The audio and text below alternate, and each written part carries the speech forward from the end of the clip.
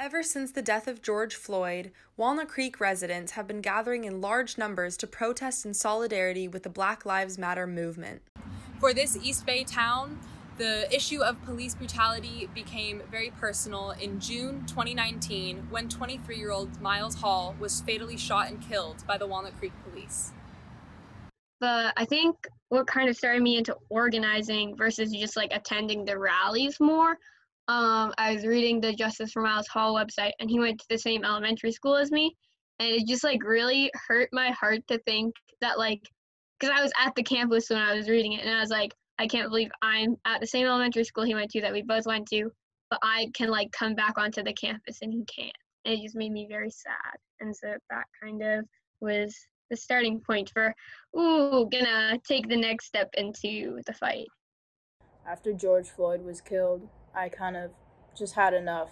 I am very passionate about this movement, and I know that it is very possible for my dad to become the next hashtag, and I cannot let that happen. I will not let that happen. Miles Hall suffered from a schizoaffective disorder, and his family had been working with the Walnut Creek Police for 2 years to protect Hall during his mental health episodes. It wasn't until September of this year that the city reached a settlement with the Hall family. We've had certain demands, and we didn't really feel like the city council was listening to us until the death of George Floyd and the national movement started. So that's kind of hard to see. It's like, okay, now you guys want to listen, now you guys want to make changes, which again, we're appreciative of, but it's hard the way things worked out. Just the fact that we had very minimal asks from the city from the day that my brother was killed, one of those being to get those officers off the street, and that they can't even respect that and respect our family enough and take accountability for their actions it's sick. It's not right. So I think the settlement is just one step closer to getting justice, but it does not mean justice for my brother, and it doesn't mean that our fight is over by any means. It's just kind of closing one chapter of the book.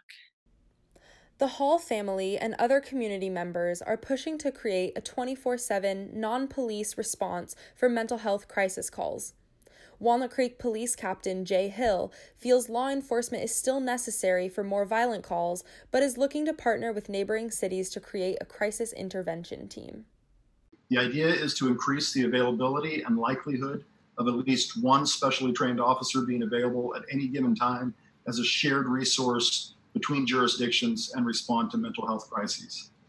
This is seen as a supplement to the mobile crisis response team that the city manager was just talking about. Community members are still pushing for the officers involved to be fired, but also for larger structural change. A lot of people think justice is just like firing the officers who killed him, or like with other cases, firing officers who killed the person. But for me personally, I think justice is more changing the system, like the whole system that allowed the injustice to happen so it doesn't happen again. It's about accountability and being able to make change and make sure that this doesn't happen to other families and other people. Reporting for CalTV, I'm Shannon Mackle.